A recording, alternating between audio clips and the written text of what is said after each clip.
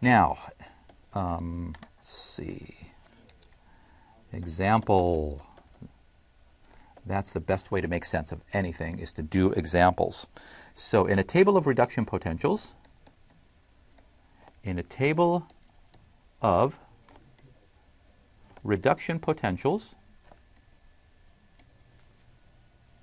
we have the following.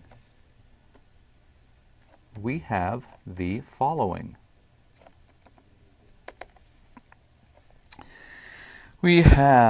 let's see, should I write it out or should I, yeah, it's fine, I'll go ahead and draw the structure.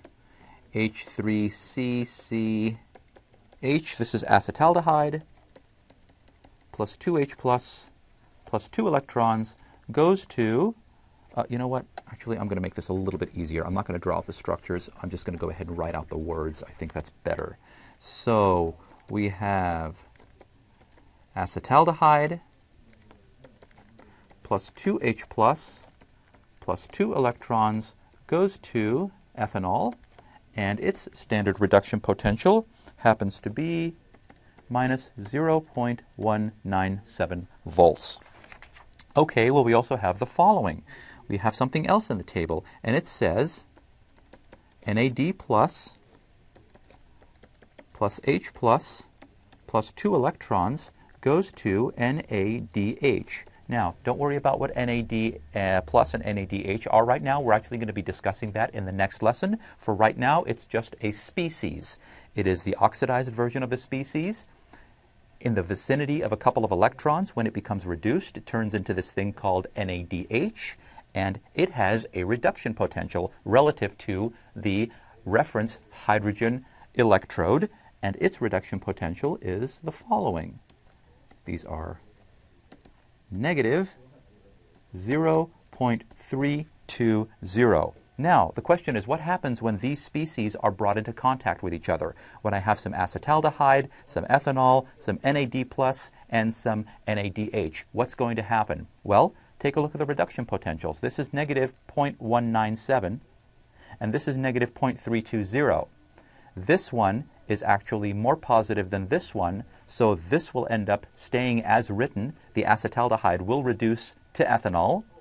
This one will end up having to reverse. It's going to end up being the NADH that's going to end up turning into NAD+. Acetaldehyde will reduce. NADH will end up oxidizing. That's what's going to happen. So, what happens? Well, so the E of the acetaldehyde is greater than the E standard of the NAD+, so the NAD+ reaction gets reversed. Always, that's what we do. Under spontaneous conditions, these numbers tell us that's what happens. It gets reversed. So what we end up with is the following. Let's see. So we end up with acetaldehyde plus 2H plus 2 electrons goes to ethanol, and its standard is minus 0.197. And the other one gets reversed, so we write it as NADH goes to NAD plus H plus 2 electrons, and because we reversed it, we actually end up writing it as now a positive 0.320.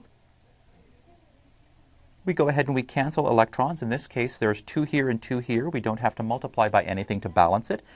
We cancel this H plus with one of those H pluses, and what we're left with is the net reaction. Acetaldehyde reacts with this thing, NADH, under some slightly acidic conditions, and it turns into ethanol, and it releases NAD+. The net for this, just add this, and what you end up with is positive 0.123. That's all we've done. Aldehyde Aldehyde and ethanol, if you put them together with NAD plus and NADH, spontaneously what's going to happen is the aldehyde will react with the NADH, the aldehyde will reduce to ethanol, the NADH will become oxidized to NAD plus, and this is a measure of the extent to how fast it's going to go. Now that I have this, I can actually calculate the free energy change for this based on the equation that I've got. So now that I have this, my free energy change for this reaction is minus NFE of the reaction. It equals minus, well, N is the number of electrons that are transferred. We have 2 electrons that are transferred. Let me actually write here. 2 moles of electrons are transferred. We have 96,485 coulombs per mole of electrons. And of course we have the potential, which is positive 0.123 volts, which is a joule per coulomb. And I just wanted you to see that the units cancel. And when you multiply all this out, you get a delta G for this reaction is equal to minus 23,735 joules.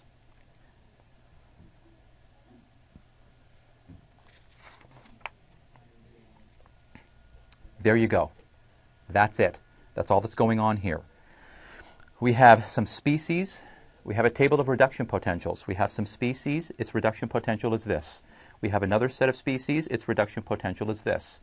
Under conditions when these things are brought together, what is going to happen spontaneously? Well, spontaneously, because this is larger than this, it's going to reverse the other one to induce, it's going to flip it around. This will stay a reduction. This will become an oxidation. We go ahead and write it. We cancel electrons. We get the final balanced equation. So this is the reaction that's going to take place. It will. This reaction will take place spontaneously. Okay, we don't have to do anything. Doesn't mean the reverse reaction won't take place, because the reverse reaction does take place enzymatically. It can happen, but spontaneously this is what will happen, and this positive potential tells us that that will happen. This reaction as written, because of this equation, actually gives us the free energy change. Notice, minus 23.7 kilojoules. That's a very, very highly exergonic reaction. This reaction wants to go forward. That's all that's happening here. Okay, thank you for joining us here at Educator.com. We will continue our discussion of oxidation reduction chemistry in the next lesson. Take care. Bye-bye.